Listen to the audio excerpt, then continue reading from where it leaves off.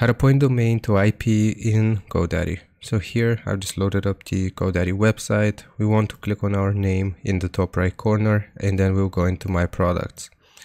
Now right here you will see a list of all of your products. We want to find the domain section and just click on DNS here.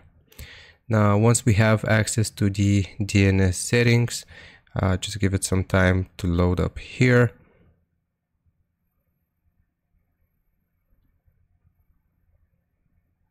Okay, so once they have loaded, here you will see all of your data. So if you want to point the domain to an IP address, as you can see, these are IP addresses here, you will have some different types of DNS records. So if I click on add new record here, I can choose a type. So if you want to point it to a different IP, we will select a record, and the name, for the name we will type @ and here's where you actually type out the IP address to which you want to point, and you can also add multiple IP addresses that you can use here.